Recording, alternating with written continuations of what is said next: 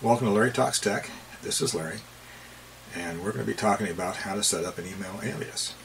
So first, let's describe what an email alias is. It's basically when you're using one email address in place of another one. All right, now that sounds kind of simple. So we'll give you some examples and also why you should use an email alias. First one is just for privacy. So let's say you're shopping at a food store. Let's call it XYZ Foods. And they have a loyalty program, and you can save lots of money there. Well, great. So you go to sign up, and you want an email address. So you have an email alias called Simply Silly Emails at iCloud.com, where your originating email is located. And you give them that address, and then the next day you start seeing some coupons coming through, and that's really great. And then you start seeing some junk mail from someplace else, and you say, wait a minute, this is the only one you've given an email address to, so you know you've sold your email address to somebody else. Hey, this is ridiculous. And at the end of the week, you've got 100 junk emails. So the simplest way to resolve that, one, you can unsubscribe, not simple, because sometimes that doesn't work, or you can go right back to your email server, in this case iCloud.com, and just click out and delete silly emails at iCloud.com, and you can go back to your email client and delete those, and you'll get no more emails from that. Pretty cool. The next way that will help you is in organization. Let's say that there's a wedding in the family. So you set up an email alias for Barbara Jean's wedding at iCloud.com. So now all your responses come in to Barbara Jean's wedding at iCloud.com on your originating email site. They all go together, and you can look at the headers, or you can do a search and group them all together, and then go through them. But you've got them organized, easy to find.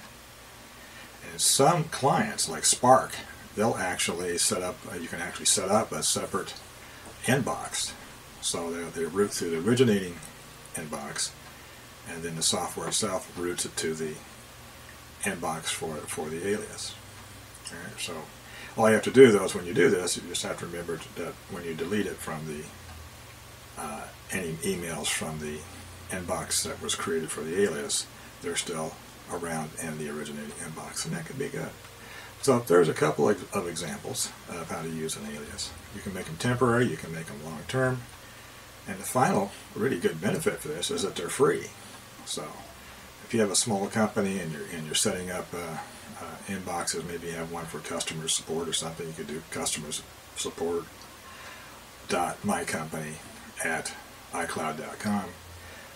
You would get the emails coming through in your originating account, and then you would take and forward those, or they're automatically forwarded to a setup inbox for the alias address. Okay, so now that saves you of going out and paying for an extra email address. Also, it gives you a way to follow up, because you're seeing everything that comes in.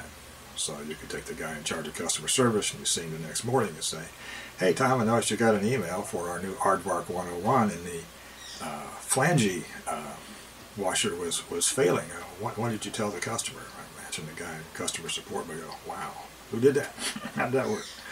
Okay, so good follow-up tool, good organizational tool.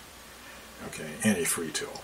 All right, so that's some ways to use email aliases and what they are. So now let's go see how we can configure and set the things up.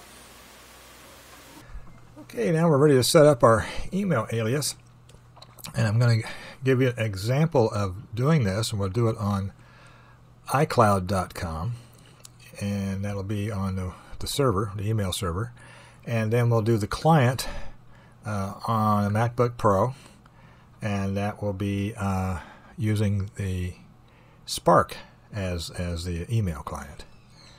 All right, so before we get started, there are a lot of obviously different programs,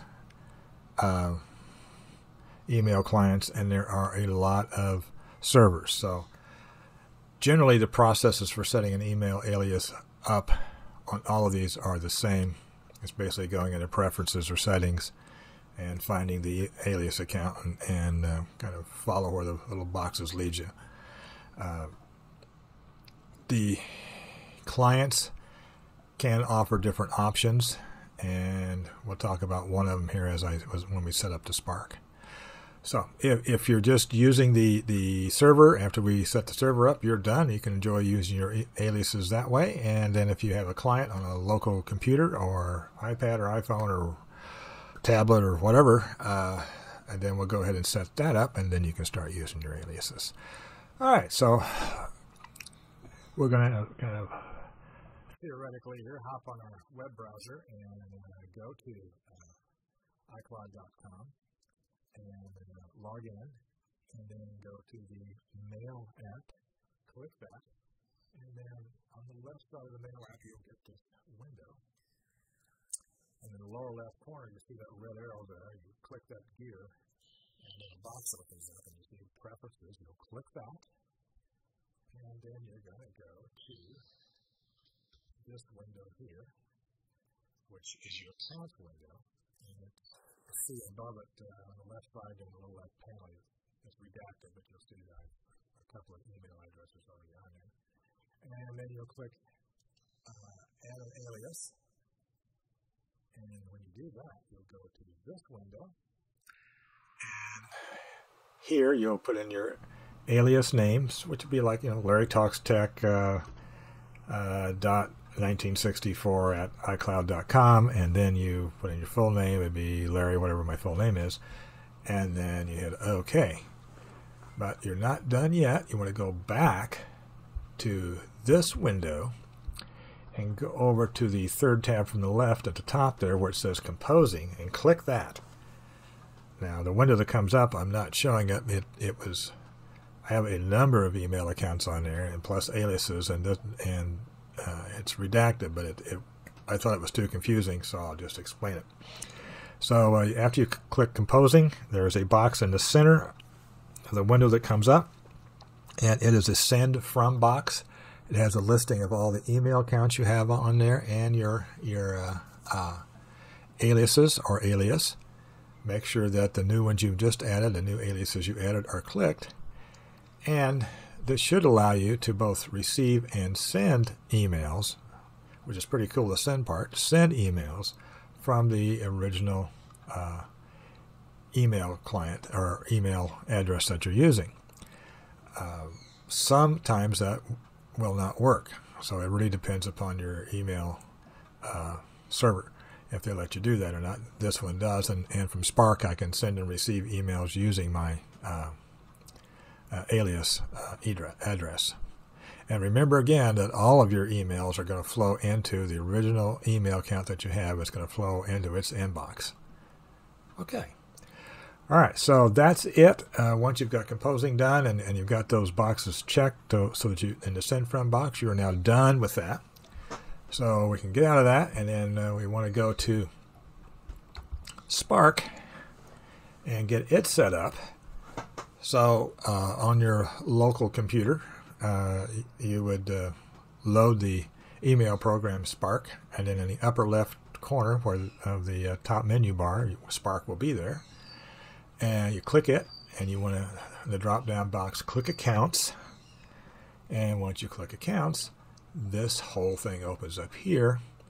And I would go through and on that top set of menus there, make sure the Accounts is clicked. On the left panel, you see a bunch of redacted things there. Those are all email addresses. So you want to take and click the one that you want to add the alias or aliases to, click it, and then on the third arrow over that you see, click Alias. And when you click Alias, this window opens up, and on this window you want to click the plus button, and if you see up in the very top underneath the alias, you'll see name and email.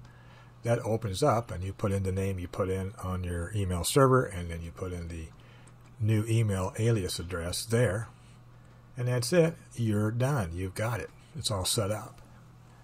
So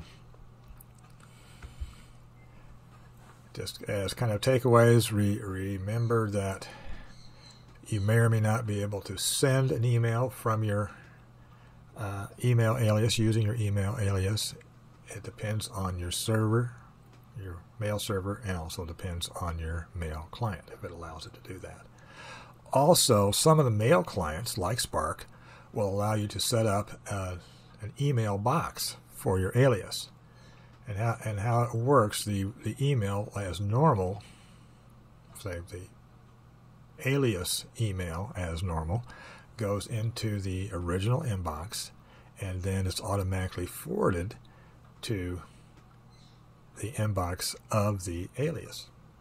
Okay, so it's just reading the server and reading the header rather, and sending it to the newly created inbox for the alias, which is cool. And that same email is in both places. And if you erase it in one, it will not erase it in the other. You have to delete it in both places. So a little bit of a pain, but it does provide some good organization for the emails. And again, some of them do, some of them don't. All right, we want to thank you for stopping by Larry Talks Tech. I hope this video was helpful. If you want to see future recordings, please hit the subscribe button. If you have any questions, please fill them out in the box below there, and we'll get back to you as quick as we can. So thanks again for stopping by. I want you all to have a good day.